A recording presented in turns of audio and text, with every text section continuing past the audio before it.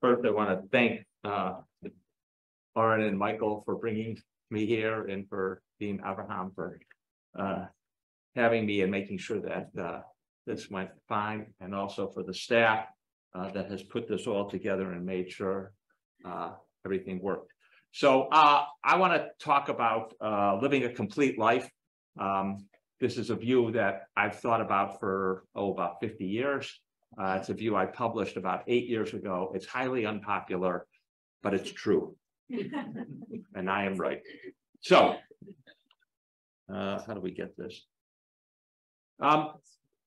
Just think about how aging is portrayed in the media and in life in general. These are common pictures you can see of older people with notions that we should try to slow down aging. Here's another view. This was actually an advertisement in the New York Times, the picture related to an advertisement in the New York Times, run just after my unpopular article was published. It says, "When the view goes on forever, I feel like I can too. Go long." I want you to just absorb all the messages that they're sending with that. This was also just published about a month after I did Searching for the Fountain of Youth, where some New York Times reporter went to a village of older people looking at, in Florida, looking at all the things these 80 and 90-year-olds were doing. I want you to look at that very closely as well for the messages they're portraying. And here, the CDC reporting that life expectancy reached an all-time high in the US. It's subsequently gone down, which is also not a good thing. And I'll talk a little bit about how we should think about life expectancy on average in the population. But these are the messages. And then there's this message, which has been highly touted by lots of people. A very well-renowned New York Times columnist, David Brooks, wrote about this graphic, which is something that the Gallup poll regularly measures. And they ask people about their happiness and then correlate it with their age. And you get this nice U-shaped graph.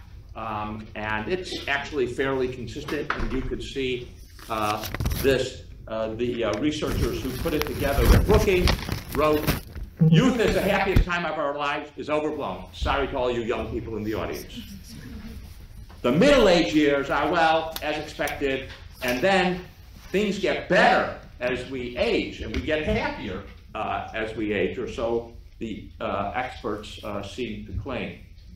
Now, I ask you, again, I want you to think about what the essence of these portraits are of old age.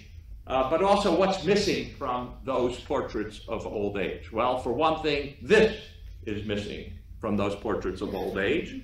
Somehow they never make the New York Times advertisements from the Association of Retired People. Roughly 55 million Americans are over 65. We have at least 1 million people in assisted living residences. Nursing homes are 1.3 million. Homebound elderly, there's a wide range. But if you survey people over 80, you'd be shocked how many never leave the house and are literally homebound and don't go out at all. When we think about life and aging, what do we care about? Well, one way to get to the heart of the matter is to ask parents what they hope for their kids. And you often hear this phrase, at least in America. I don't know what the Israelis respond, but you hear, "I want them to be happy." Well, what do you mean you want them to be happy? I want them to have a happy life. Well, I don't want to be overly philosophical, but being happy and having a happy life are two different things. They're not the same, right? Being happy is a momentary pleasure. Having a happy life is a kind of lifetime thing. You have to go through the whole life to have a happy life. It's certainly a decades-long moment. We can have a happy life and still be unhappy at various moments. I would actually suggest that if you want a happy life, you're going to have to suffer, at least for some of that life, and it will be unhappy. But you can have a bad life also, and have unhappy moments and be happy at various moments in time. So these are two different things. So it's useful to ask what parents mean when they say they want their children to be happy or to have a happy life. It might be useful to you if you think that what you want is a happy life. And it's worth thinking about what happiness is. I try never to use the word. I try to never use the word. The problem is that since Aristotle, people have been using this word to connote an ideal life, and so we're kind of stuck with it. So there are three ways of thinking about happiness. One is a sort of hedonistic pleasure way. Another is a desire theory, which probably most of you are actually subliminally, if not fully familiar with. It's actually the source of that U-shaped curve. And then there's what's called the list theory of human capacities. Two of these are subjective, and one is more objective, and I'll explain that. So think about this. Do parents really want their children to be hedonists, to collect a long series of pleasant experiences that make them feel happy over and over again? Again, I don't know if Israelis have this same phrasing. I doubt it, actually. But we call such parents helicopter parents. They hover over their kids, and the moment they're stressed, they swoop in to take the stress away. That's unfortunately all too common. I would suggest this is a terrible way of thinking about it. I think 5 minutes reflection, 5 seconds reflection shows why. The wonderful model is the empty lives of the idle rich. We know them too well. We see rich who don't have to work, chasing pleasures, and they end up having nothing to live for. Maybe you know some of these people. If you don't know them, you've certainly seen them in the media because they're often portrayed as someone who you should envy. There are problems with trying to pursue pleasures, endless pleasures, right? Psychologists call it habituation. Economists call it diminishing marginal returns, and behavioral economists call it hedonic adaptation. They're all the same. The more you try to get pleasure, the less it means, right? All of us understand that you get a pleasant stimuli, you repeat the stimuli, and you get habituated to it. It's actually very well known in all sorts of things. The brain is wired for this. It's true with vision. It's true with all sorts of ways that neurologically we're wired. We get a stimulus over and over. We eat the same wonderful food. It becomes boring to us. We need something new to excite us. We know this from things like lottery winners and non-lottery winners, right? People grossly overestimate the positive impact that acquiring new possessions will have on their lives. Instead, people habituate to the new status quo of having more things, and those things become familiar and no longer give them joy, give them pleasure. This habituation phenomenon is something I think we know very, very well. We've studied it, but we don't actually incorporate it into our thinking about how to live. Because of habituation and diminishing marginal return, people who chase pleasure have to get ever more of it to get the same positive response and joy. And so hedonism is a lot like addictions.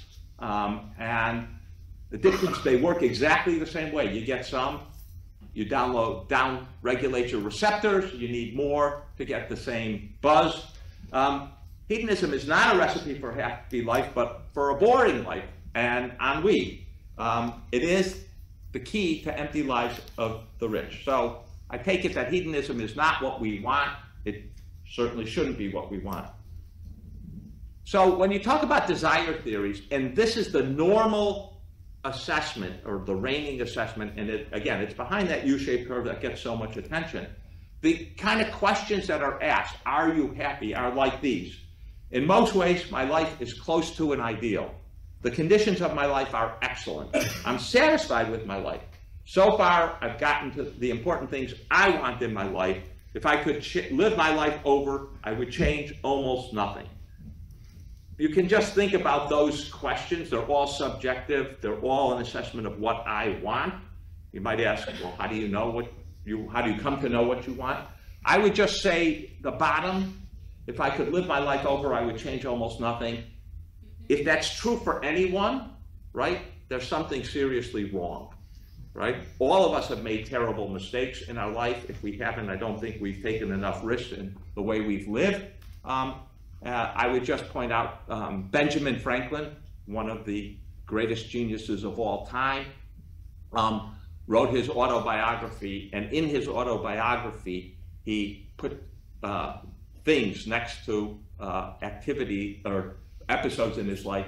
He said errata. Errata is a word of a printer. It means, you know, to fix it. This is a mistake, you gotta fix it. And so various points in his life, he identified in his autobiography erratas, things that he would have changed. He had two big erratas that he thought were real problems. So again, those are the questions that are asked on this to get this kind of scale. By the way, you see men and women are almost identical in this graphic, and so the having of children doesn't seem to affect women worse than men, which is the usual account for that drop in the U. So I think that there are four problems with this kind of view. First of all, if you ask people, they make snap judgments. If I ask you now, you know, are you happy or not? Are things going well for you? It depends on what's just happened to you, the momentary situation. Second, we all know that we discount the future. We think it's less good at planning. And life satisfaction is very relative. All of us are subject to diminishing aspirations and ambition, to the idea that if we have lower ambitions and we achieve those ambitions, we're happy. It's often, you can perceive it as the Danish problem. The Danes are the second most happy people in the world, and when you try to figure out why the Danes are the second most happy people in the world, it's always, they have low expectations, right? When they won the World Cup, right, they all went wild because no one expected the Danes to win the World Cup. And if you have diminished expectations, you can be happy because you can achieve those expectations. Again, there's this kind of adaptation, habituation situation. It turns out that if you ask that question, is it vital or do I have to interrupt? Yeah, I'm happy to ask it now or at the end. It just depends how important it is. You said that people discount the future. How does this affect the happiness that you said about? What'd you say? How is discounting the future affecting the happiness of someone's life? Oh, because if you're older, right, if you discount the future, right, then you don't have to plan for it. You don't have to, you'll see about striving. It's very important to strive for, in my opinion, for happiness. Thank you for asking that. Here's the point. One of the things that happens as we age is you young people, right, you have a long time in front of you. When you think about striving, you think about what you're going to try to accomplish, the startup you're going to try to have, or the impact on the world you're going to have. Turns out, as we age, we don't strive. We don't have that much time to do it, right? So we're satisfied with more limited goals, and more smaller positive things make us happier. We focus on the positive, not on striving.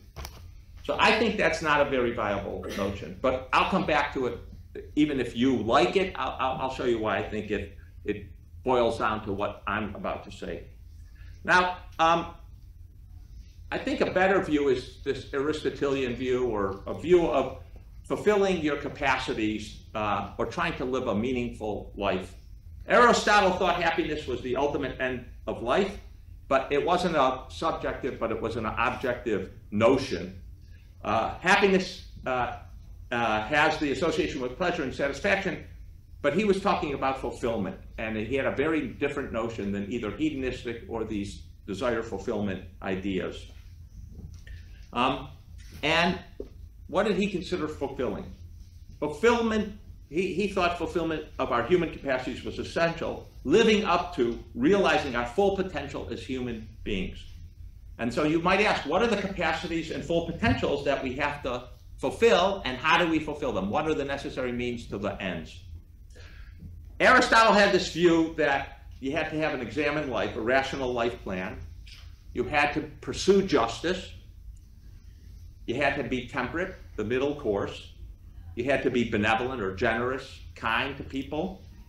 You had to have friendships. In fact, in his book of ethics, you might think about this.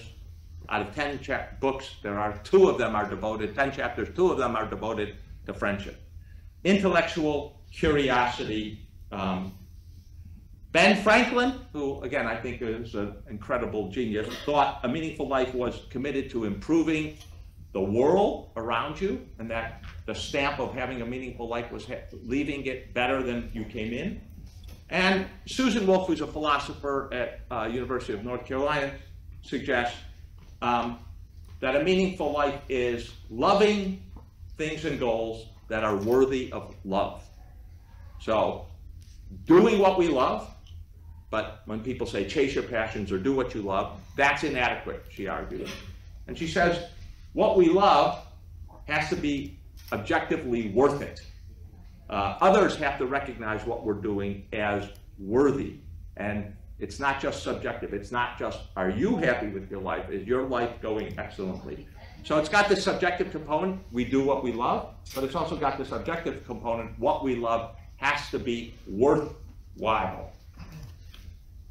Now these views I think are very similar, if not identical, and I am not going to spend my time trying to parse them the way a lot of philosophers were. The first thing I would note is passion's not sufficient. It's insufficient for a meaningful life. It's necessary but insufficient.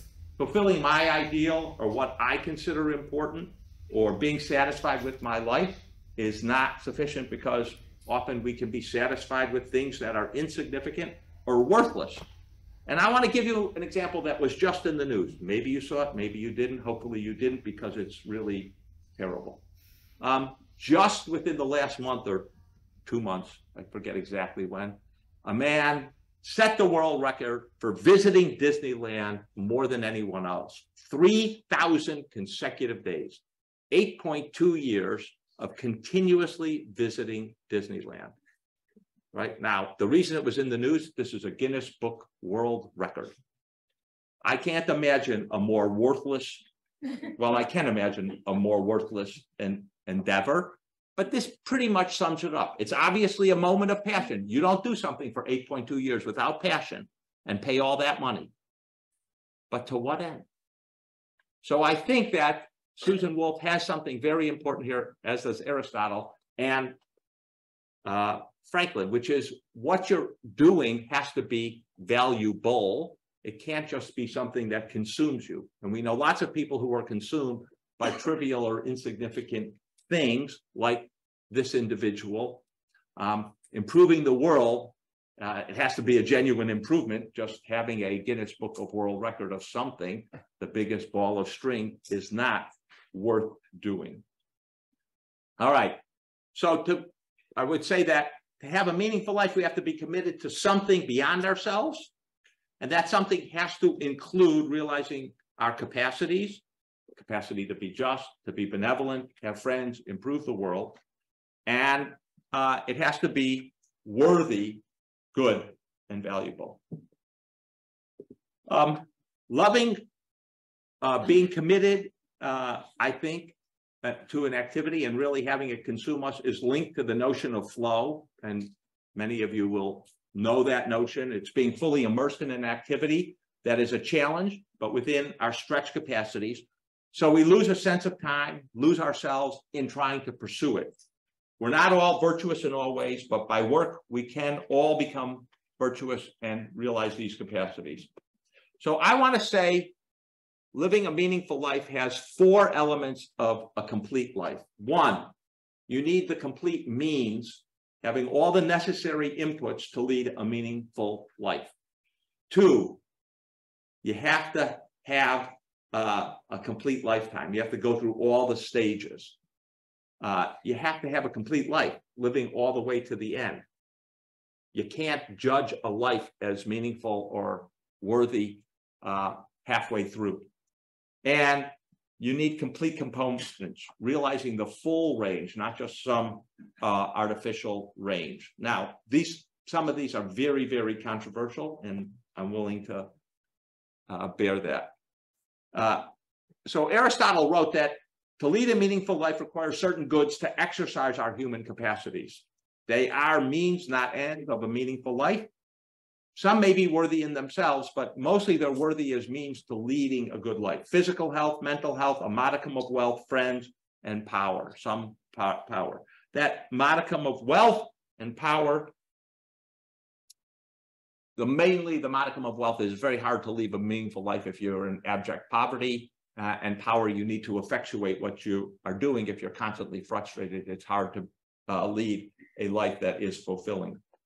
Franklin thought that a meaningful life required, he didn't say this, but I'm interpolating it from things he did. Intellectual curiosity, sociabilities, so that's the friends of Aristotle, learning from others. He thought it was incredibly important to listen to what others said and doubt your own views, and being able to grow, admit errors and flaws, and constantly being able to improve yourself. Now let's talk about the complete means. Importantly, the means aren't necessarily goods in themselves, as I said. Having more wealth or honor is not an ultimate end.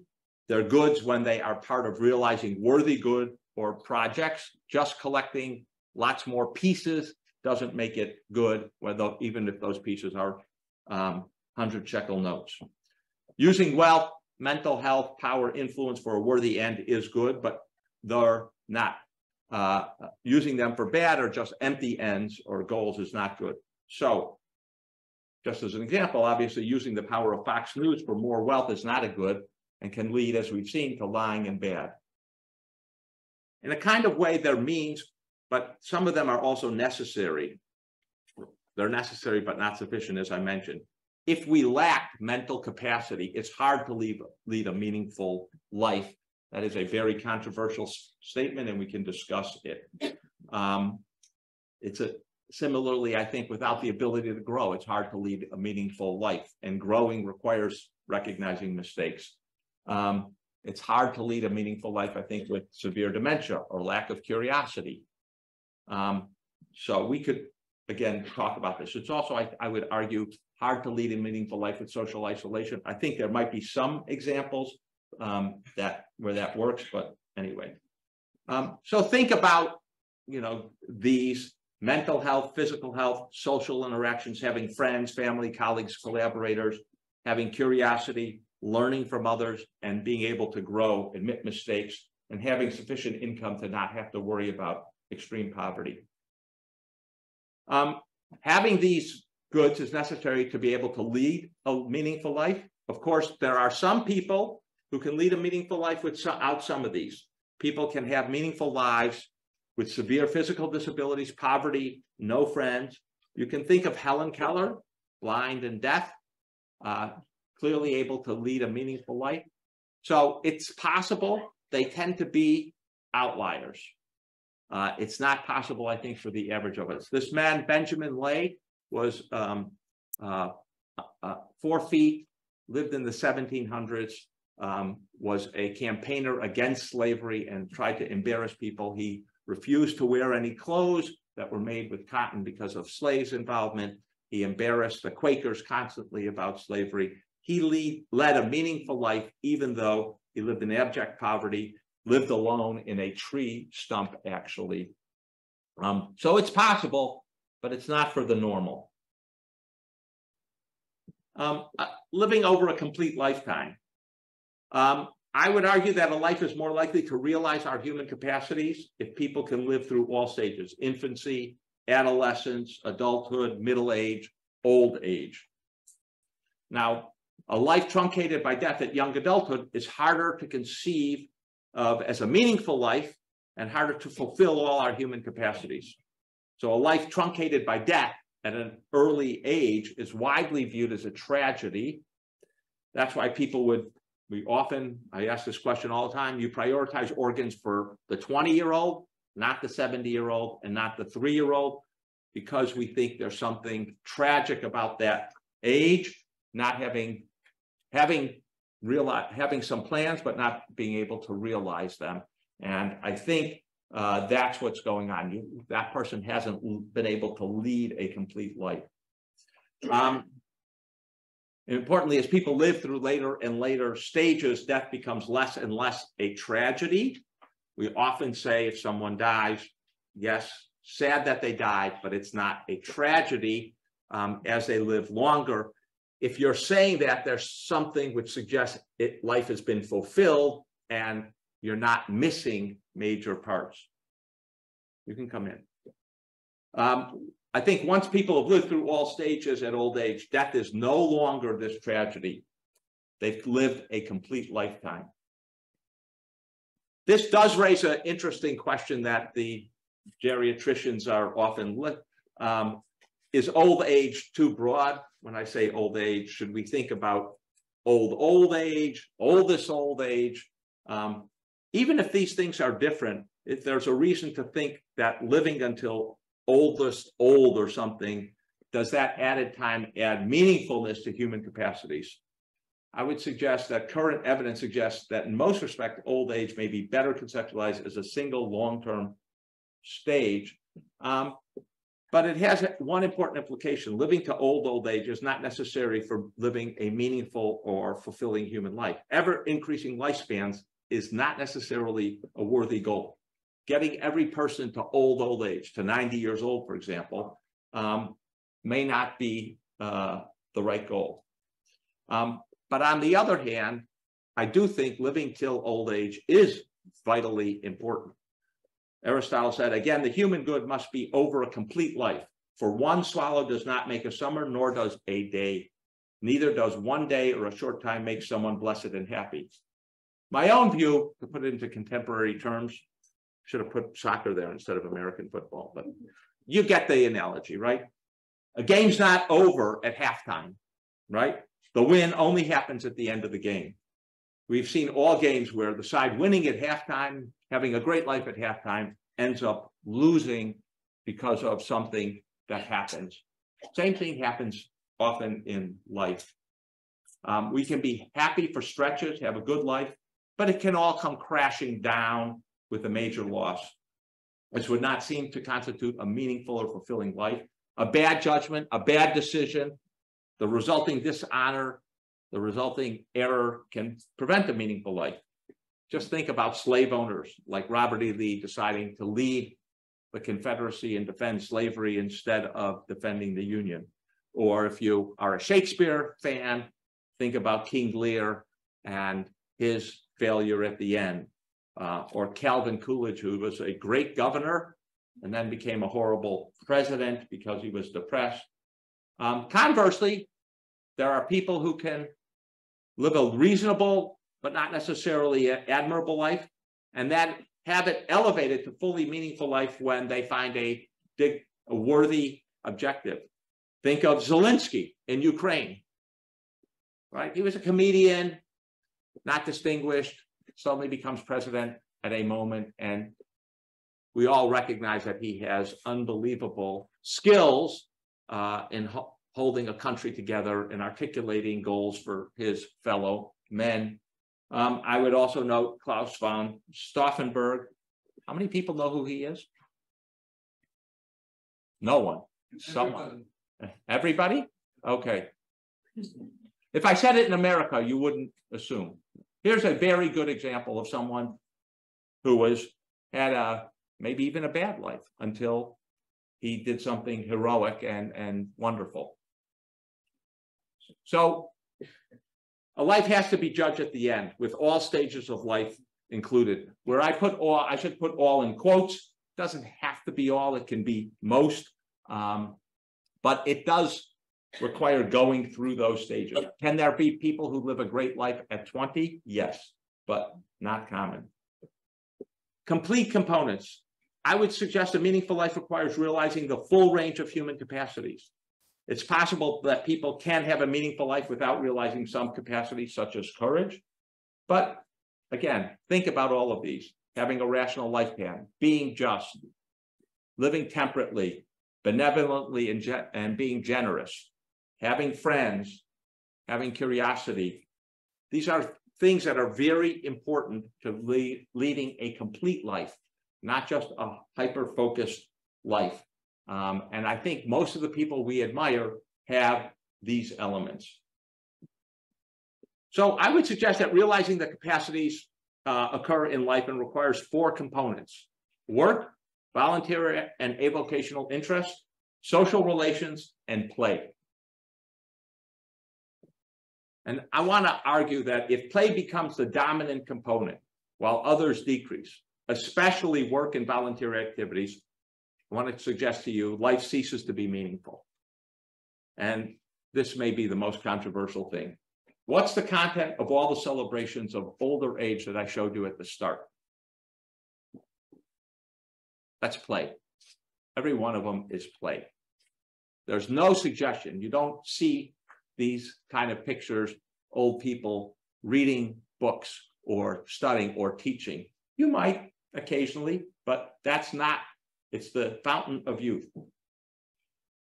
You might ask, what if social relations, especially family relations, become the dominant component? Can life really be meaningful or fulfilling all of human capacities? I think this is a big challenge to my view, and it's very important. As we age, the pursuits of work, avocational interest, social relations, and play become harder, and we begin to focus more and more of our time on play. We transition away from striving, as I mentioned, from trying to change the world or cure cancer or invent lightning rods or riding motorcycles and completing crossword puzzles. We stop working, we stop doing volunteer activities, we often stop pursuing avocational interests, and we prefer play.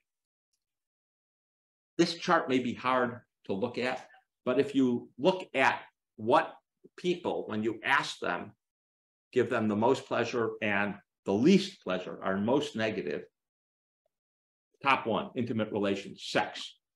Top, socializing, relaxing, praying, meditating, eating, exercising, watching TV, shopping, preparing food, on the phone. And then if you look down, you have taking care of my children is not very high. It's a very interesting item. It's less, it makes you worried about what people are thinking. Napping comes in higher than taking care of my children. And taking care of my children is only slightly better than commuting. So. What? I didn't do that study, not me. I think that might have been Danny Kahneman's beeping people and asking them what they were doing and how much pleasure they were getting out of it. Predictions from a complete life. So one of the things I would suggest is the diminishment of physical, mental, and social interactions as we age means that we can pursue fewer worthy activities in work and volunteering, and may diminish the meaningfulness of our life and our satisfaction. So as you age, your physical abilities go down, your mental abilities go down, your social interactions go down. The ability, therefore, to actually fulfill other things like work, like volunteering, may diminish. But you might say, well, but look at this. People have more life satisfaction. Well, it turns out there's a fundamental problem with this graph and all this theory based upon this graph of happiness. And that problem is it's cross-sectional, right? You call people up and you assess what they're doing. Well, I mentioned that, you get a snap judgment. There's a more fundamental problem. Who answers the telephone when you call? Right? Not people who are demented, not people who are in a nursing home, right? You exclude all of those people from your survey. The second problem is you tend to get people who are willing to participate in this. So if you actually don't do cross-sectional studies, you do a time series studies, you ask the same people over and over and follow them as they age, you find a very different graph. Yes, it's got the same U shape, but then it turns down, and it turns down shockingly at 70. And why does it turn down at 70? Well, those people are beginning to have diminished physical and especially diminished mental capacities. This is a British study where they sequentially, every, I think, 4 years, they ask people. And what happens? Well, this is what happens. Between 98 and 2006, the percentage of American men at age 80 and older with physical limitations actually increased. In other words, we're living longer with more physical disabilities at the same age. So we may be living longer, but we're not living more healthy, interestingly enough. In 2006, more than half of women 80 and older had a physical limitation. And these are the graphs over time, and they're coming in over time. The notion that we're living longer, healthier lives, that 70 is the new 50, not true. It may be true in some social circles, but it's not true overall. And then there's mental disabilities. As we age, all of us have slower mental processing, a decrease in working and long-term memory, and an increase in distractibility. All of these are very common. And this is the graph of the risk of the prevalence of dementia over time. And you can see just after 75, it going up like a hockey stick.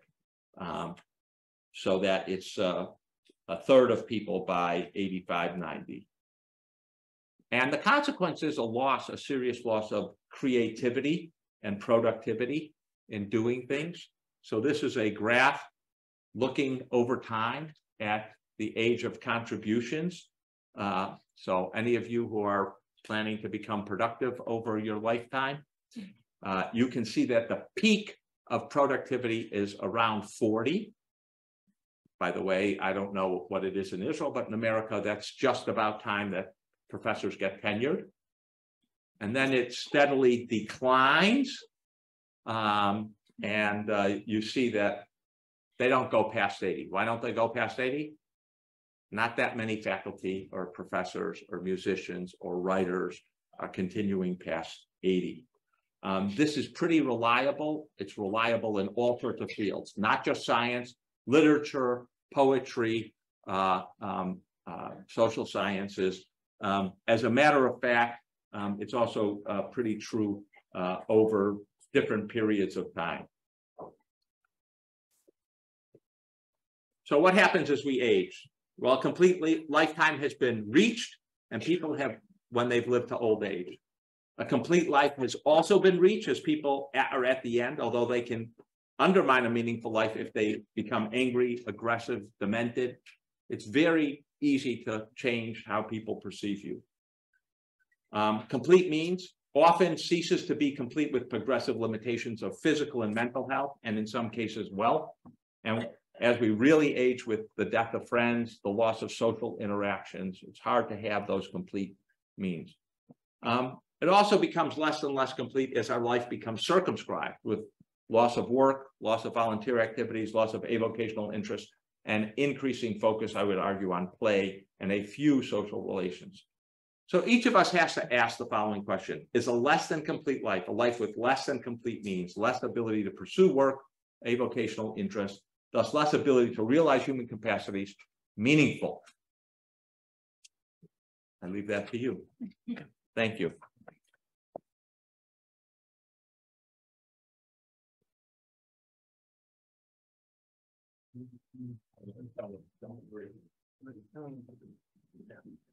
Thank you very much. So we have some time for what was it?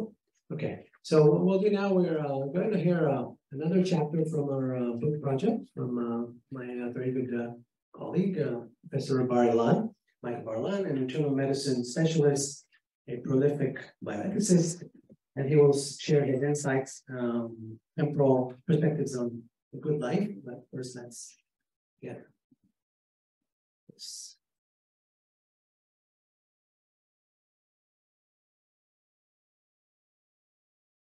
Thank you very much, Professor Emanuel. Thank you everybody for coming.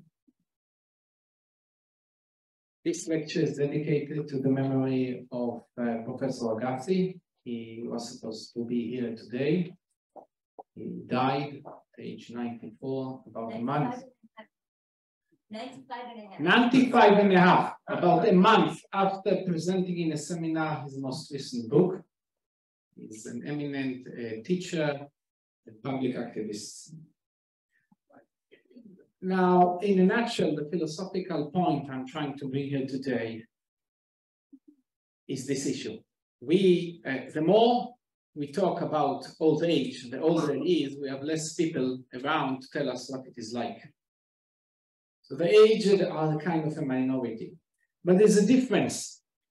We are using especially in democracy, to have a common talk with minority in them. So we talk about women, they're not minority, but is a group, or infants, or people of color, etc., etc. In our society, they are minority. But there's something different about the aging. Because if I look at myself, for example, I will not be a baby.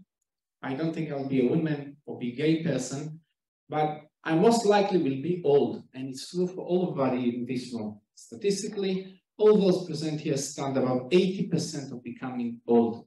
Change to the other category. And this change in the future looms large over the way we feel, we think, and perceive the issue. So the younger who plan their own old age, our voice counts. Why is aging? Why? Because it's us. It's about who we will be. But we are at least for future discounting, as Professor Emanuel said, which means we don't factor in the fields, like we play soccer and we don't prepare the exam because we don't think much what will happen in our future. So I will keep on smoking. I know it's harmful, but if I think of old age as being in a wheelchair drooling, so what's so good about living long? So this is a way of future discounting. But the age, those that are there and they know what it is and they live the experience, we will see that they depend on earlier planning by society, or whatever they did as young, and they are especially vulnerable to their own perceptions of aging. And these perceptions are cultural, and at the end we'll see they suppress important aspects of aging we have not talked about much. So let's see what I'm talking about. There are two researchers I want to show. There are ways, methods to test age perceptions, what people think about old age, whether we associate it with good things, whatever they might be, or with bad things. And when people asked younger, there is a question, standardized questionnaire, and the researcher just wait out and count the years, and we see that those that have positive perceptions about aging live much longer. The difference is over 7.5 years in the average. And there are good reasons to show that there is a causative relationship. And that might be one factor is that those that have negative perception of aging care less about what we call healthy lifestyle. They save and sacrifice less for the future. Then the second research is on the left, the same team, and during the lockdown, they surveyed people over the telephone with this question. If older persons are extremely sick with COVID-19, that was the first lockdown, they should stay at home and not go to the hospital? This was the question. And the people were divided into 4 groups, young and old, and then positive age beliefs and negative age beliefs. So when we go for the young, there was no difference. I mean, age beliefs of the young did not affect. It means these are well-educated Americans. They didn't think their own perceptions should affect the justice or the wisdom done by others who are not there. But the aged, the old people with negative perceptions tended heavily to say, stay home. They wouldn't fight for their lives. So the aged are there, but because their perceptions about old age are self-reflecting, they affect their choices even they're against their pursued interests. And we know that attitudes about aging impact cognitive function too. There's less dementia, those that see things in a positive way, for all sorts of reasons.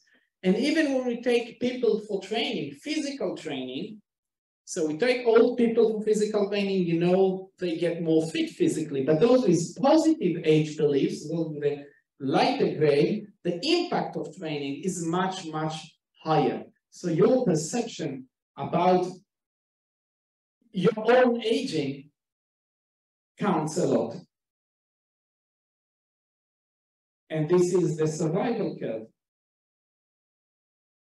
Now, the World Health Organization declared, following all these bodies of studies, the WHO declared ageism, which are negative perceptions of aging, and consequently negative attitudes towards the age, as a major public health risk, like an epidemic. And we found this risk right in our textbooks. This is Harrison's definition. I mean, Harrison is the textbook every medical student needs to memorize and study for graduation exams. I think in the United States too. Aging is usually defined as a progressive process associated with deterioration in structure, where deterioration is fast. So aging is deterioration, and also Encyclopedia Britannica has this idea of aging as deterioration. Then I was asking myself, because I also I am an internal medicine doctor, and I see this kind of patients on wheelchairs, demented, all the time. This is the practice. So I was wondering what old age is. Maybe we don't talk about the same thing. And I was searching, and nowhere in Harrison or in other major textbooks will you find a definition of old age. They talk about aging, it's a process, but not when it begins, or who is this mysterious category that are old? Are we talking about over 60, over 70, maybe over 90? So I went back to the research because we learn from research. So I care less about metaphysics now. I can know what we can learn, and collected major studies cited in the literature about old age, like those cited before.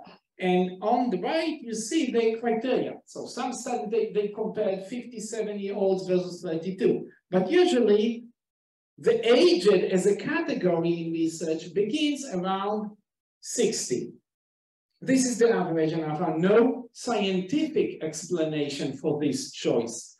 Why over 60? Also, the WHO website talks about aging and ageism, and then it communicates principally good things about old people. So the data given starts from those above age 60, but they do not explain why not start with 50 or 40 or 80.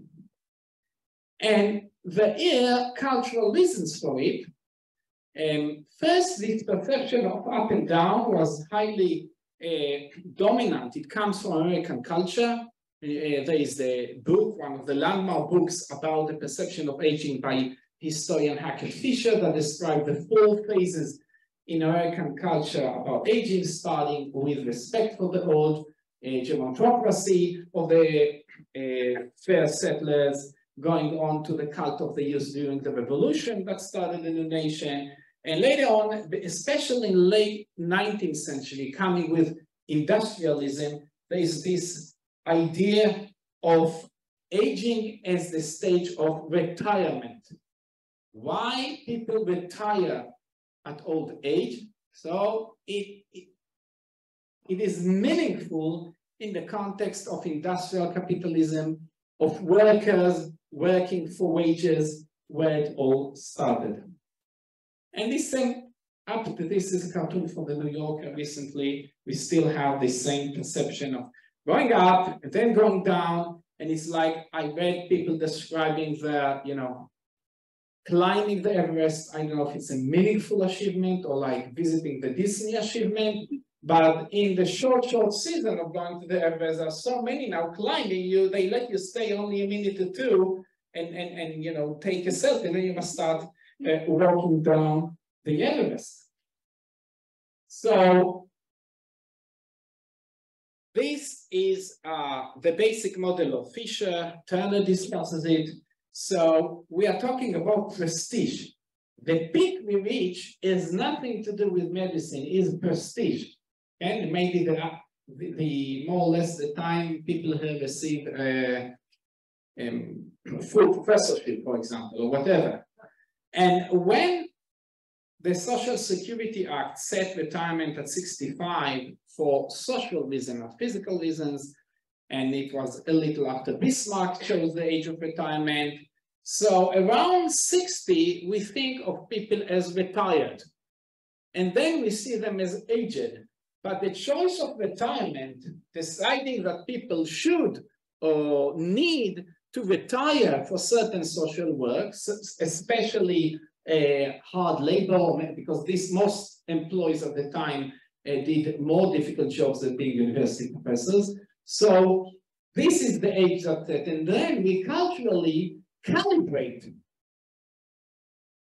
our physical perceptions of aging to fit the retirement aging. It's something that has to do with a similar cultural movement that has to do with sexuality. And we have the age that we physically mature sexually, but in our society, people start becoming socially active a little later than the physical age. So we move, our culture moves the biological uses, and similar things happens to aging. We have cultural factors, and then we calibrate our perceptions of what happens to us biologically by those cultural factors. And let's go to our great teacher, William Osler, who really lived in the peak of this perception. And when he did his farewell talk in Johns Hopkins, it's not that he really retired. I mean, he moved on to Oxford to take another job. But he had this way a man is sane morally at 30, rich mentally at 40, wise spiritually at 50, or never. So you will not achieve more beyond 50. I mean, Rabbi Akiva really made it the last minute when they say that at 40 he went to study Torah. And then goes on, he said, a teacher's life. Now we spoke not about manual laborers, but about university professors like him, presumably, should have 3 periods: study until 25, investigation until 40. Remark this, Professor Abraham, don't expect our research output about 40 in promotion discussions. This is what Osler says: a profession until 60, at which age I will have been retired on a double allowance. That's, you are not the average at university manager. So, not because it's too difficult for his body to carry out, because he is not productive, he is not updated, he is obtuse, or whatever. But it's not, it doesn't work for Osler, but he saw it fit to move on to Oxford, to start being active in medical education, and actually be more active and more productive until his death in 1919. And then these differences are not necessarily product of industrialization and capitalism. Because let's go to a similar model, comes from completely different area. This is Pirkei Avot, the Mishnah. The Mishnah gives a list for every age what person is typically fit for. Okay, so I marked by color. I went to the text in Hebrew when negatives begin. So in the literal reading of the Mishnah, only 100 is a strong negative. Okay? He says, Ben Tish'im Lasuach is not clear what it means 90. Is this to be bended or to go out and enjoy the garden? But if we go up Gloss Bartenura, when we read one of the glosses of the Mishnah from the late Middle Ages, when he explains what it means, the negatives begin at 50. So this is before industrialization. And as you see here, you go to beside Lishutz from another Glossipet Israel that lived during the Industrial Revolution, even though in Eastern Europe, the perspectives keeps up to 90. So there are different perceptions, and the impact of the idea of retirement and employment is probably only part of this. And we see a nefarious effect here that when we look ahead towards aging or old age, we tend to anticipate a nihilistic or negative choices. This study was made in 1999 about decisions to withhold life-saving care. So dialysis, ventilator, I will not discuss why dialysis has this bend, but starting already at 40, there is a tendency not to intubate patients. So we cannot say that they are going to be drooling on a wheelchair, but sometimes the pressure, the wrong perception pulls us earlier than any model would predict. On the other hand, there is this phenomenon that's called the compression of morbidity, that in the past, we really had this kind of bell curve. In the 1900s, when Osler was talking, we can see that people started dying off, and they would die 50, 60, 70. But already in 1980, we have surveys of face-to-face interviews conducted with Americans in 1981, and 70% said they were happy. It was not a telephone call. So more and more people stay relatively stable in terms of their health until the health starts declining. And this trend goes on today as well. So the population is larger, and we have many people who suffer from stroke, from disabilities, and I do not think that those people on wheelchair are necessarily out of meaningful life. We need to deal with this, to explain this, but the rising absolute number does not stand necessarily for the relative numbers. So as I said, the probability of those already 65 reaching 70 out of 90% and reaching 90 could be 34%. And part of our challenge is to find the social context for people to live meaningful life. This is a picture I happened to take, passing in a museum in Firenze. We see here an old man that had to work as a guard in a museum. He probably, most certainly doesn't do it because he wants to fulfill himself. He just needs to eke out some money, and we don't know why he's in this financial situation. This is a museum account. He's creative. You can enlarge this photo. He's negligent in his work, maybe, but he did not pay attention when I took photos when he was not permitted to do. So sometimes it's about the proper social integration. Now, I want to conclude here with a few points to develop. Rowan spoke about it, we have time to issue the last one. So as I say, like sexuality, as age, human social roles are decoupled from biology. This process is ever developing and much depends on perception, certainly when we talk about aging. Like sexuality, wisdom is about constructing the presence in a long-term context. I know now you need to talk about sex to make it interesting, and that's part of our ageism issue. But one of the things sex teaches us, that I would not say the pleasure, but sometimes your presence, the experience of the moment counts a lot, especially if it's the right context. Human presence is key to wise aging, and human presence is something beyond any particular functioning. And when I see in the hospital world, sometimes people care for their beloved ones who cannot much reciprocate in any any significant way, at least in the economical level, but the mutual presence provides much meaning to both lives. Like sexuality, awareness of fragility and awareness of the body is key to wise aging. The aged are more aware. It's not that being sick makes you happier, but confronting adversity is something that Professor Miller spoke about, that aging brings, life brings you, is a depth and dimension that you cannot have for appreciating earlier. However, wise aging is more broadly socialized, is more promising in terms of experience and reflection on adversity. I mean, more relative to sexuality. This is not a lecture on sexuality. We think of sexuality as something private and intimate, but aging, the challenge is to incorporate the aged in society, and they can often find magnificent roles.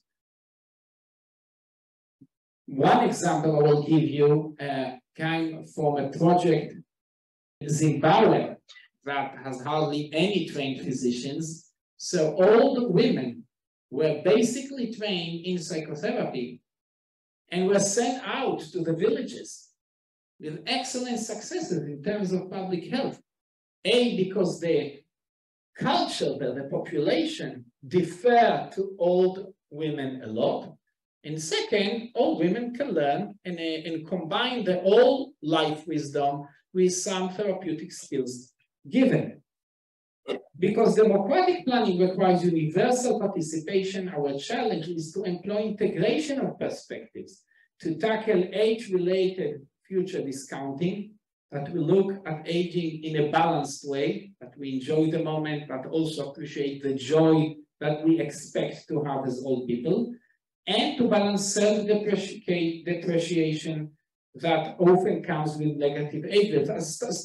Negative age beliefs. Try to think of the horrible situation that we enhance future discounting and enhance self-deprecation of the aged. This would be a kind of dystopia. And we need to develop awareness of broader social issues, such as, we haven't managed time to touch this even, dynamics of the labor market, the hidden economies that we acknowledge very little, the economies of care. In our society, migrant laborers travel, they get very little pay to care for our old ones, what it means for everybody, for them, for us, for our old people. And gender issues, the poverty among old women is a much serious problem.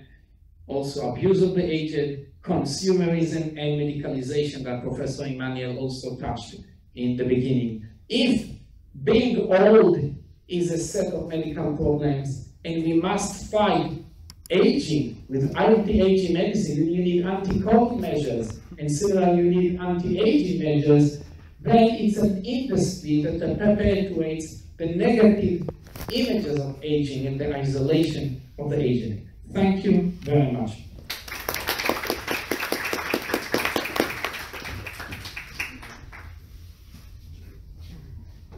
Thank you, Professor Bartolon. So the plan for today was to have, I would say, 3 generations on the stage, so to speak. As you know, first plan didn't fall through. Professor Shlomo Shoham, I've known him for, I guess, about 10 years. He's 94, and I consider him to be a very good friend of mine. He was supposed to speak here tonight.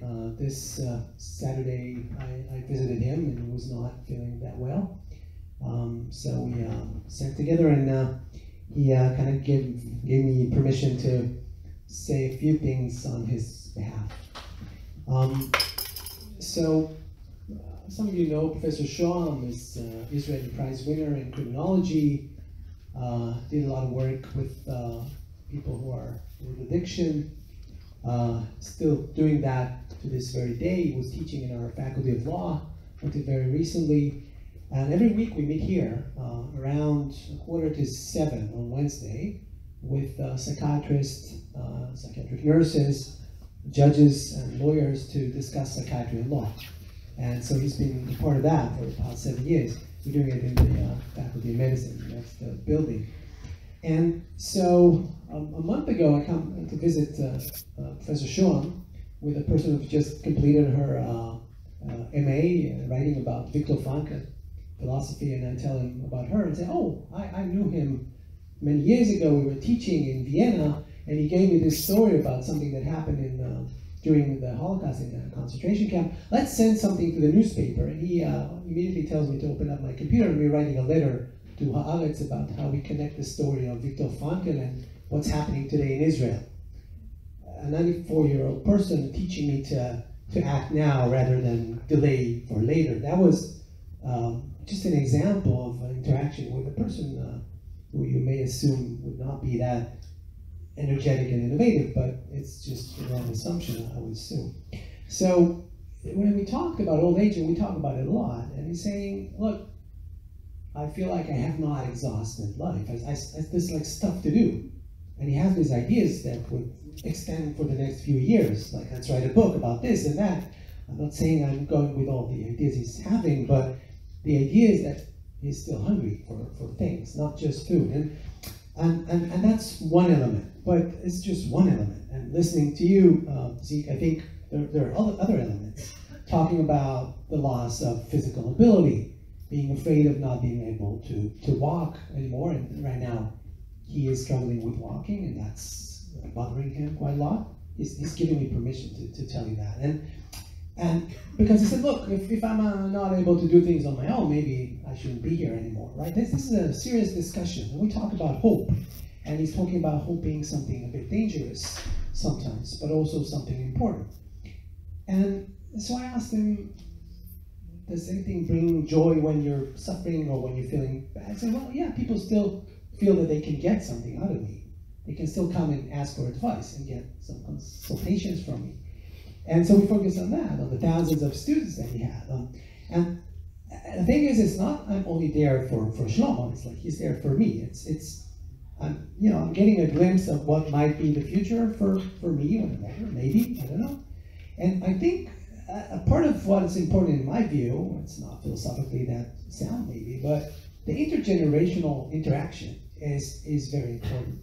So the people coming to visit on Friday, on Saturday, the parliament that they have discussing things with their former professor, all these are, I think, the part of what makes Shlomo tick, right? And his, and I just want to say one more thing. So we talked about hope, we talked about guilt, and like people who may have died and so on. And I tried to discuss with him whether or not sometimes we confuse being sad for something with feeling guilty about it. And so these are the kind of discussions that we're having, and I feel like it is as important for him in '94 as it is for me a few centuries younger.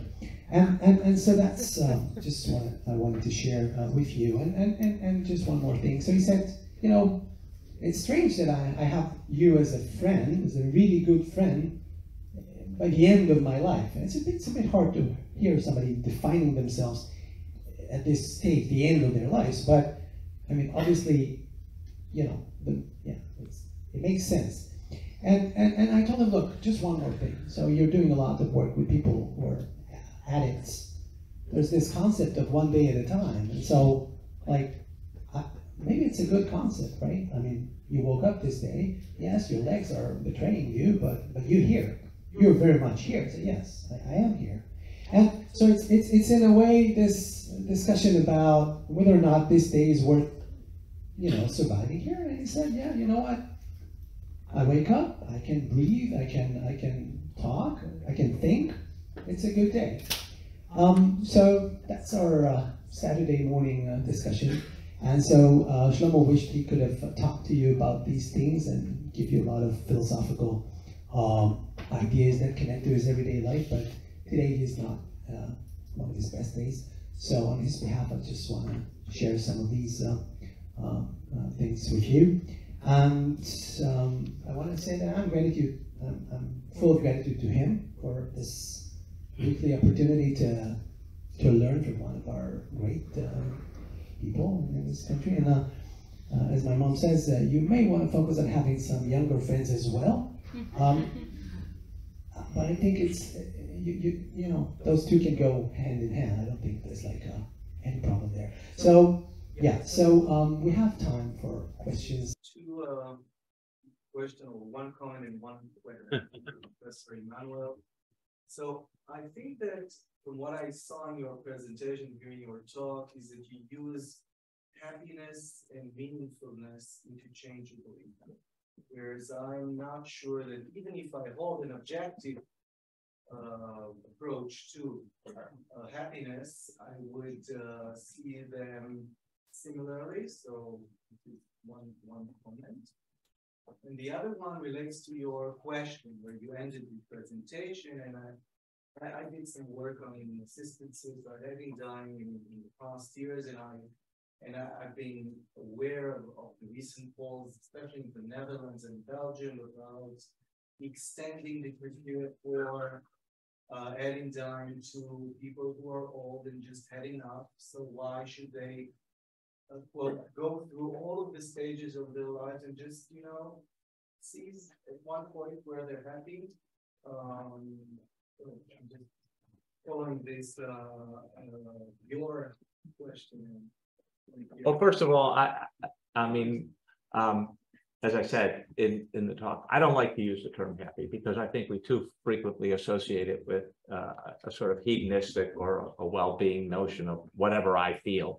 And I think you really do need to have some objective criteria for what is a worthy life. And so my objective, I think a worthy life is, I was not trying to conflate them. I said, I think behind Aristotle's notion is a notion of a meaningful life. And I think that's a much better notion than a happy life, because again, the happy has this sort of subjectivist connotation, which I reject.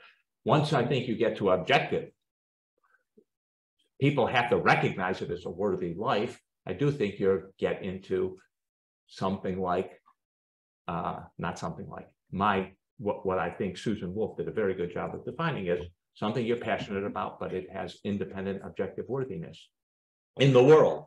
And people will recognize it as worthy, because there are lots of things we do that are not worthy. They're just not admirable. They may be fine, you know, play is fine. Not alone, but combined with other things. We can't only pursue these other things. I've long-standing been against euthanasia and assisted suicide, the legalization of that. I find it wrong, and I think exactly what's happening in the Netherlands and Belgium, and also, by the way, in Canada, is exactly what you would have predicted, what was predicted about the slippery slope. We do it for a defined group, and suddenly we just keep moving who it's fine for, whether it's children, whether it's psychiatric patients, whether it's people of old age. I just don't, and there are lots of other things that I think abuses and problems that go on with it. It's a whole different kind of discussion with a lot of other different data that need to be brought in. Well, Yaakov Avinu in the Bible, he tells at the end, "Me'at v'ra'im hayu shnei yemei chayim," life, bad and short. Well, he was about 100, so, but and then you say, this is Patriarch Yaakov. It's certainly meaningful. You started off the nation, you are father of 12 tribe. But I think the point here that life could be meaningful, but to make it happy, you need some element of luck that is beyond our control, and certain adversity in his eyes could have been avoided.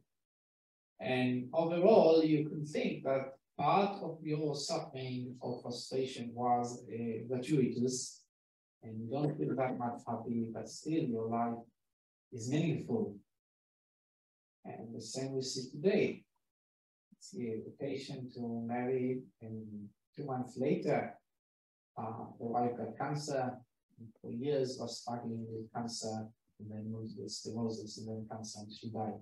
So he would not say that he had the life of joy, but the man was quite content with the life he had. So for happiness, it needs to be something more that has to do much with luck. Some is our responsibility. Yeah. You mentioned courage in old age, I assume.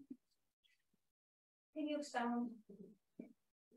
Well, I didn't mention courage. That's actually an Aristotelian notion of that you need. He thought it was one of the main human capacities, courage, not foolish aggressiveness and not being a coward, but having the right temperament to get involved when you needed to get involved, and not, for example, acting on an emergency situation or not answering the call when necessary. So in old age, what would courage look like? Or? Oh, I think it's a virtue the whole of life, not just virtue in old age. So I think, you know, being involved when called upon or when the moment presents is very important. That's the way I understand it. Can I be courageous for a moment here? Please. Thank you, Professor Baliklan, for mentioning my uncle, Yosef Agassi. I just 3 hours ago, I heard about this gathering. I came from Jerusalem. And I want to be at the end of this thing. I hope it's okay if I stand up and sing a song that I sang in one of his places here. Is that okay? Later on at the end? I'm all. In the last Corona crisis, so many old people were afraid of catching the disease or getting sick, and they did a tremendous thing in caring for others, in helping others, in trying to assist in the community. And I've seen it with my own eyes. There's certainly much to talk about courage in old age, maybe more than the young. It's not just this lady on the motorcycle. I don't have the courage to do this. Because taking risks and going for the adrenaline is not necessarily courage. Yeah, well, you don't typically develop virtues. You might improve them, but that's typically a virtue that you have. These are typically virtues you have all along cultivated and improved. No more questions? Everything's crystal clear? Thank you for the you.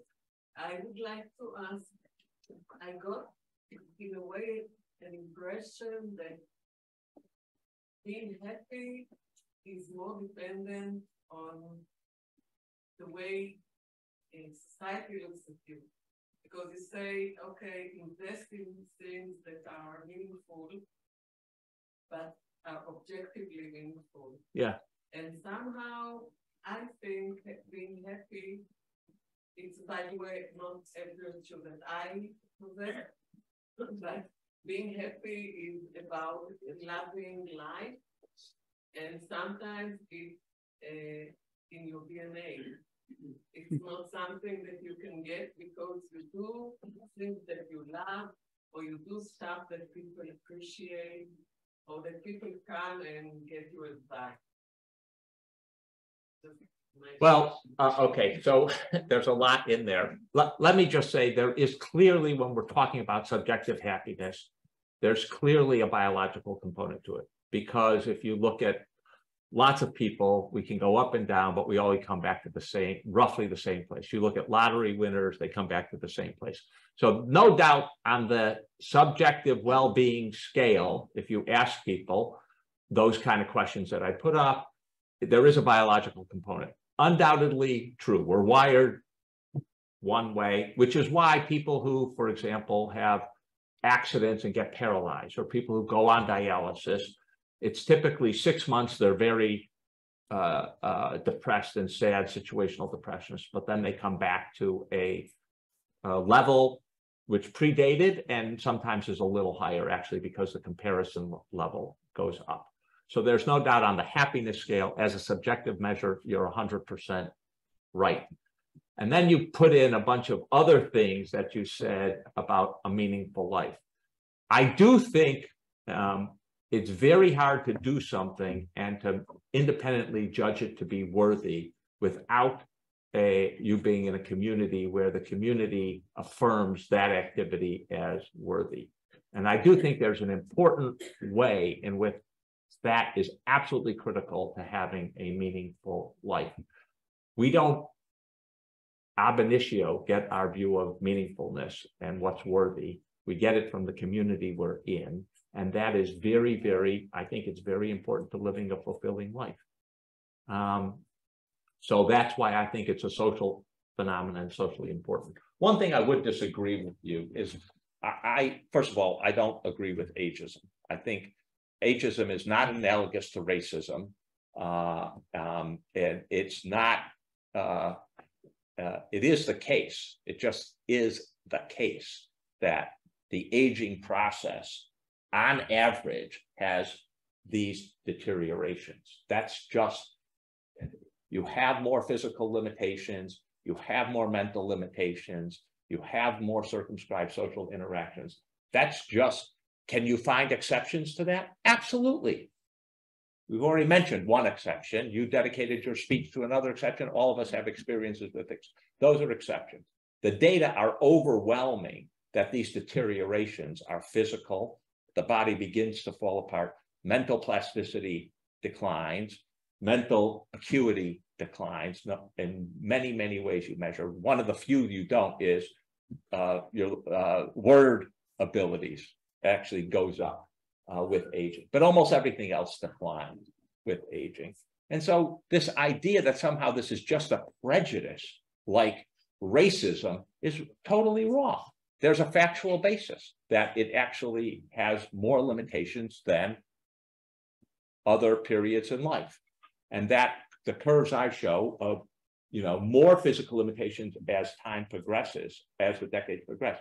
You're right. In the 80s, there was this belief, we're just going to what's called rectangularize and decrease morbidity, and we're all going to live, and then just fall off a cliff. And it turns out 40 years on from those predictions, that's not true.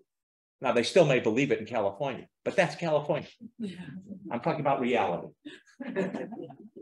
And to what you mentioned, you can call temperament. It's a strong biological component to it. There are people who are grumpy, maybe Yaakov Abimon. I was a grumpy person. Being happy has nothing to do with the temperament. It is about judgment that you identify with. You are happy if you judge your life to be good, and you can still be happy.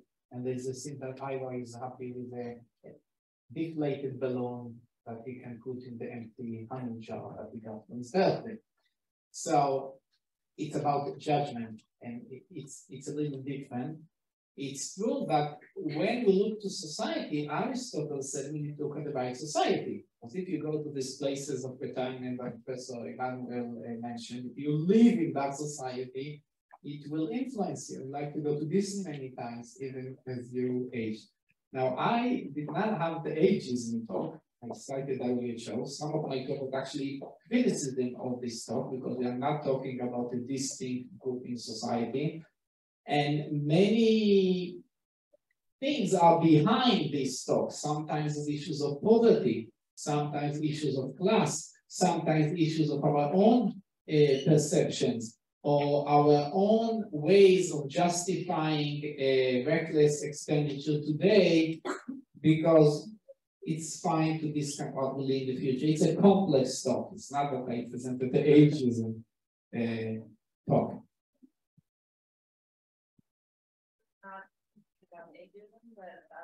Raise your voice, please. I have a question about ageism, but about happiness. What do you think about the increase in use of antidepressants? And it's probably to be like 1 in 3 now taking antidepressants. So I'm wondering what's about that. The question was of increasing use of antidepressants in relation to the concept of happiness. You're not going to answer. You've got the mic.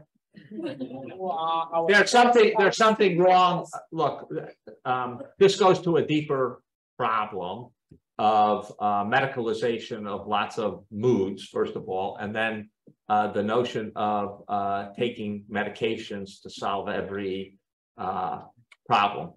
As I said in my speech, I think one of the most important things in life is actually a little bit of suffering. Not, it really, I'll just say that when I sent my daughters off to college, I said that the most important thing that'll happen to you at college will be you'll suffer. And, you know, first of all, sound cruel, and then my eldest went to college.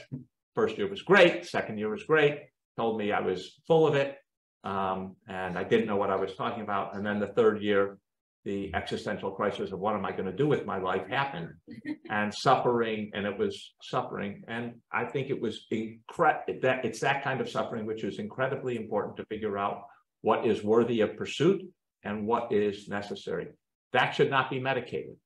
Part of the helicopter notion that everyone should be happy all the time, I think, ends up with many things getting medicated. It also is true, and now I might sound like I'm contradicting myself. One of our problems, certainly since 2007 and the invention of the iPhone, I see them using it up there. This is like my students. I've exhibited during class. Is the decline in ability to have human-to-human interaction. We have virtual friends, but human-to-human interactions have gone way down. The rate of loneliness has gone way up, and the loneliness, depression, loneliness phenomena is very, very terrible. It's a very bad self-reinforcing cycle. So one of the problems I think we have today, which may lead to a lot of medication, is we have an increasing amount of loneliness because we have a decreasing amount of social interaction and a decreasing amount of ability to talk to other people. One of the consequences, I don't know if it's true in Israel, we have a proliferation in America of books on how to hold a conversation, how to discuss with other people. It's like, just talk. I mean, and one of the, I noticed this as a mentor to people who are, doing research with me. And I said, why don't you call this person and talk to them?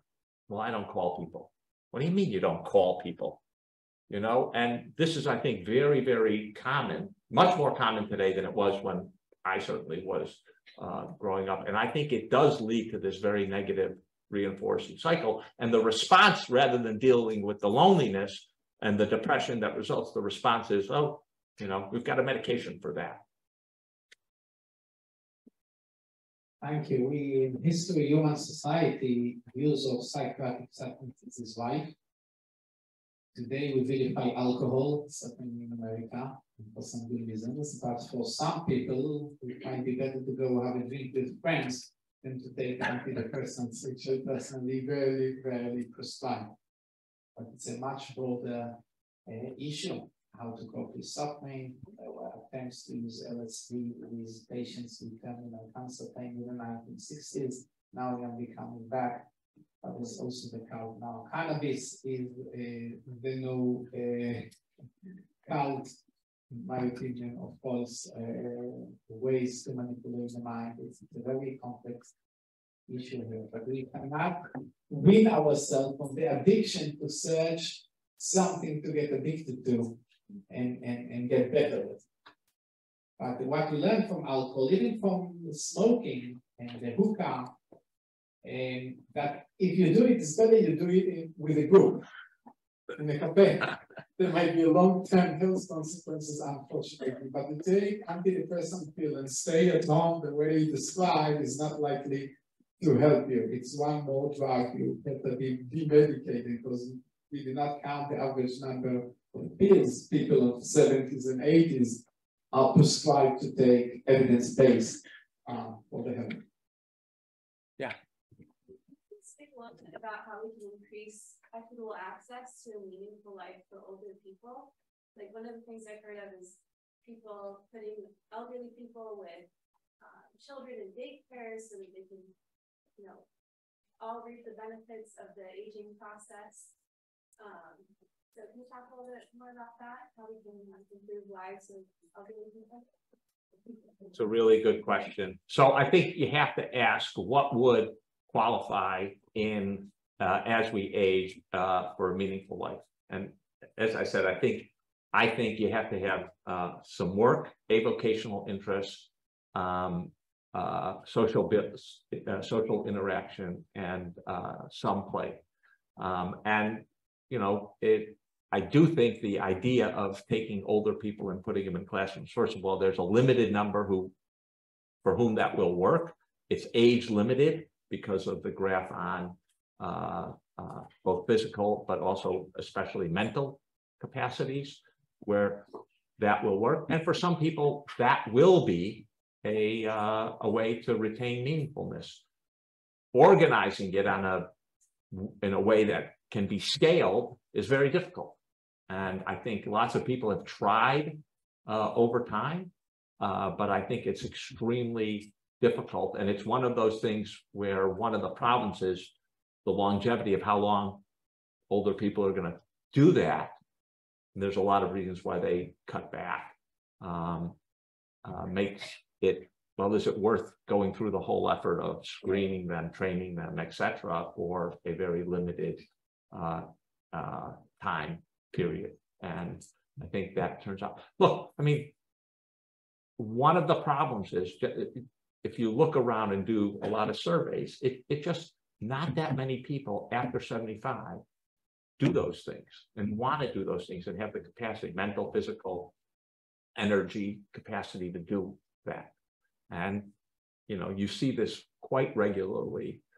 There are some people who can go on and on. They can just go on, it looks like forever, right? Although 90s is pretty brutal. Children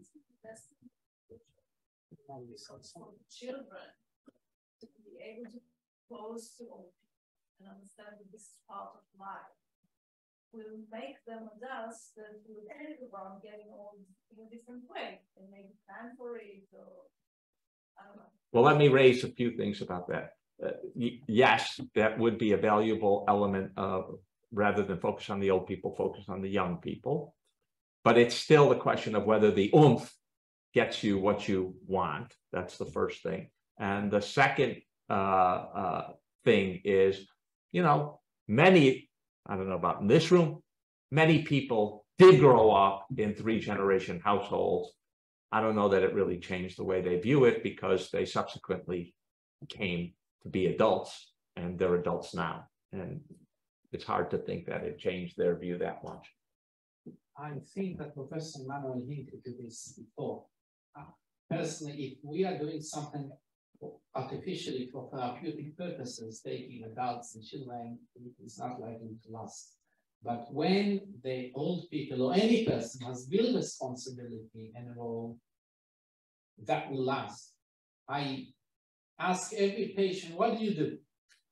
And many old people tell me nothing, I'm retired. And I say, what is nothing? You wake up in the morning, I want to know, what do you do?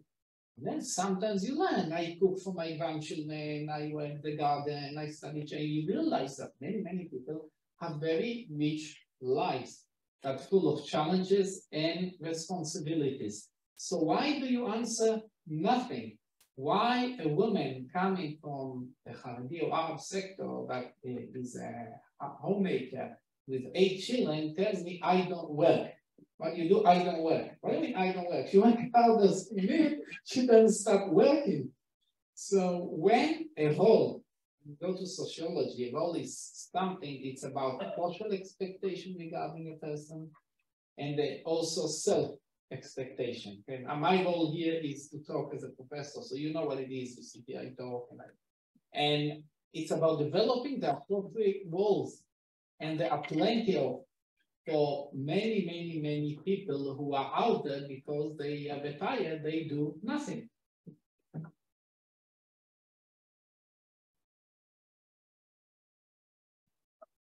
wanted to ask about your paper in the Atlantic and years ago, if you have anything to add on that, because it did steer a lot of debate. Have you changed any of the notions that you wrote there, or can you give a brief description of what it was and why it steered a lot of debate? The article is Why I Want to Die at 75. That's the title.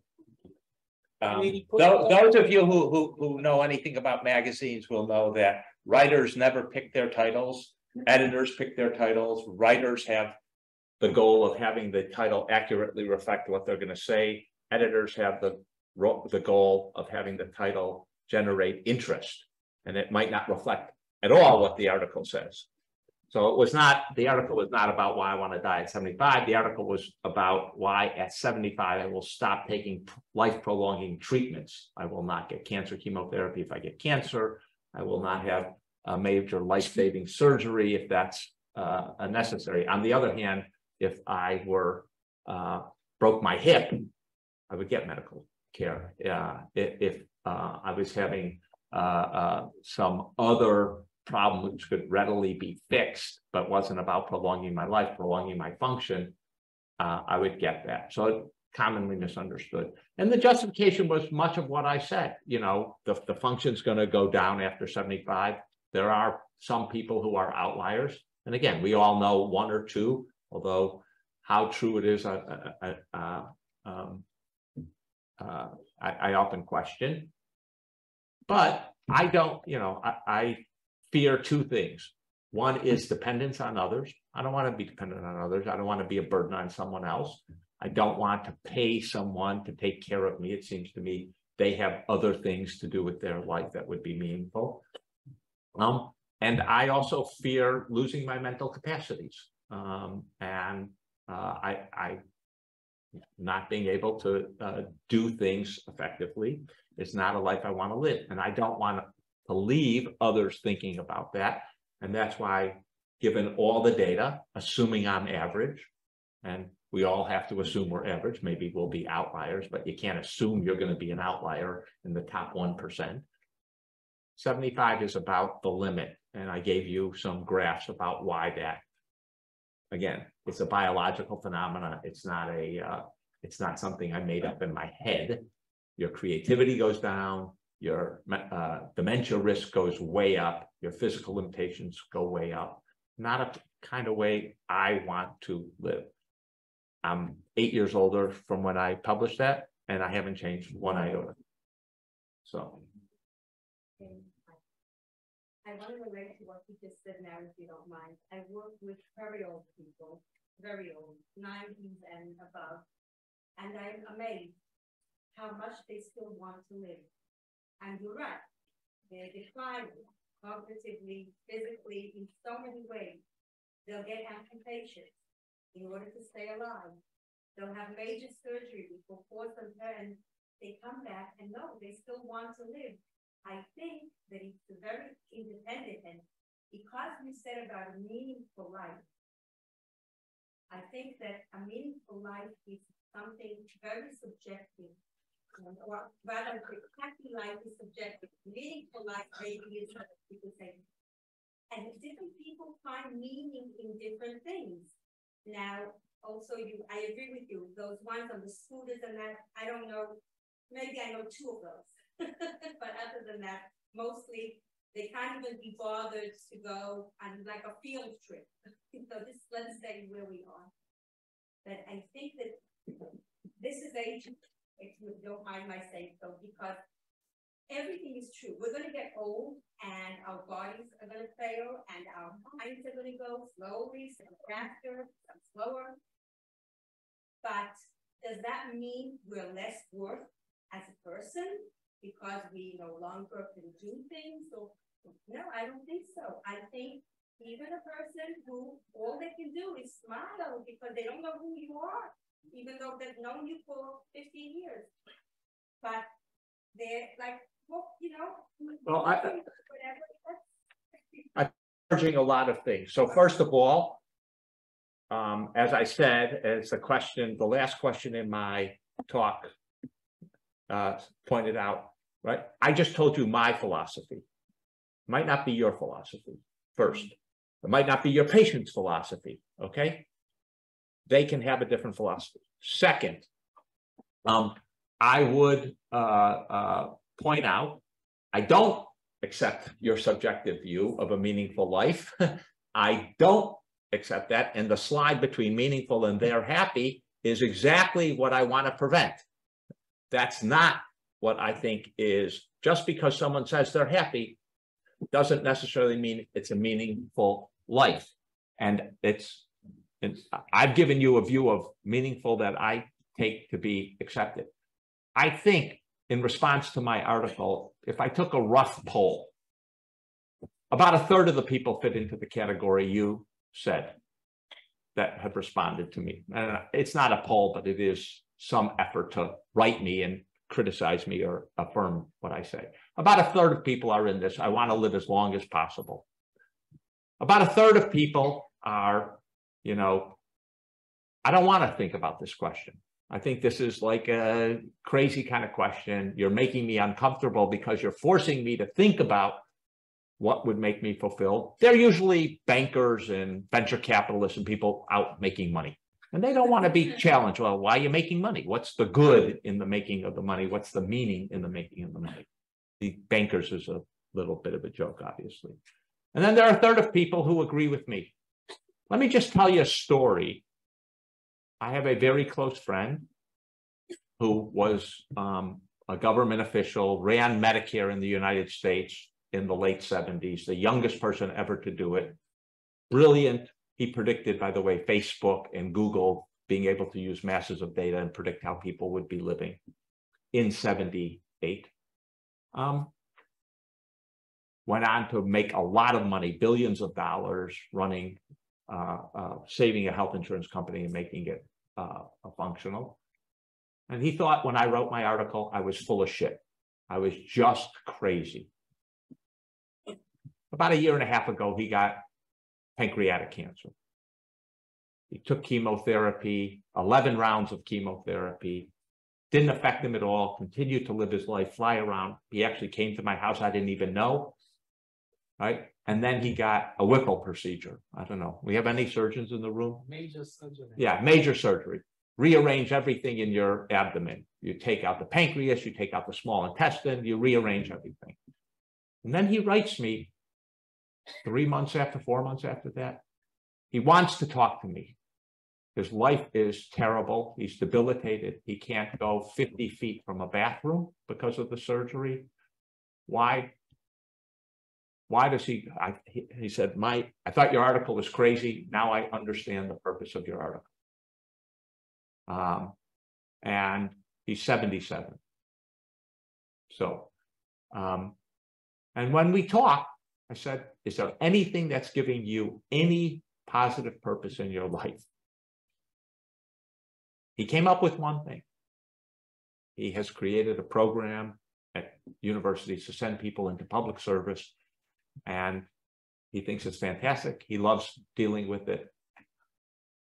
I don't know that it's going to keep him for very much longer, but it did keep him for at least a couple of more months.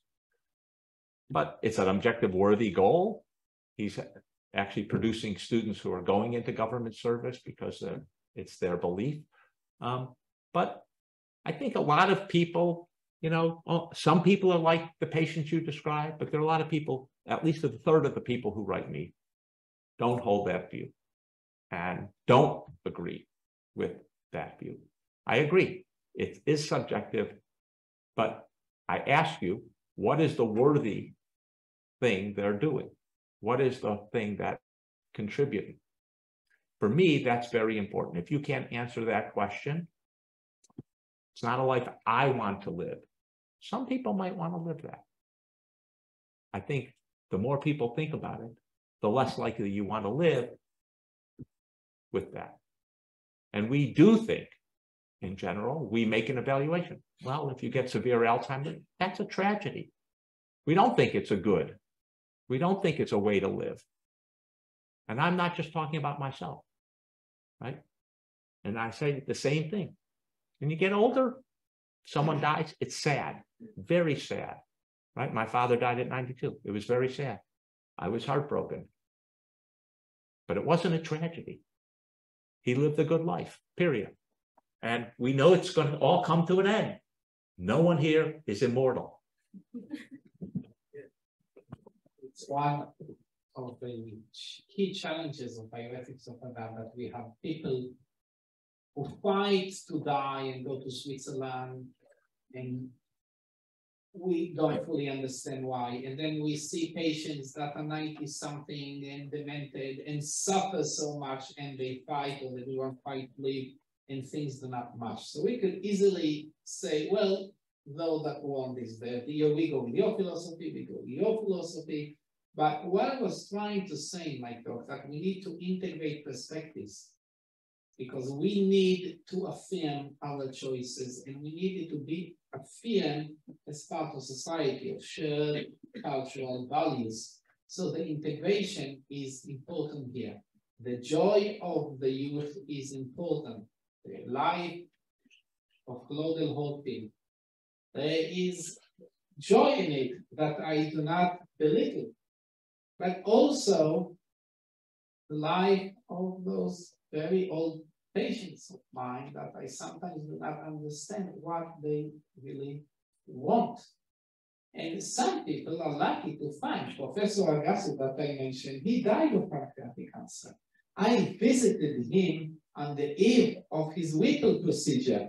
Luckily, he had a very competent and courageous surgeon that took him to the procedure, but when he realized it was too much, he sealed it off and did not perform it. So he lived for a few more weeks, 2 months, I think, but it was most of them good life. He presented seminars afterwards. So sometimes we need this element of luck. We have here, you wanted to say.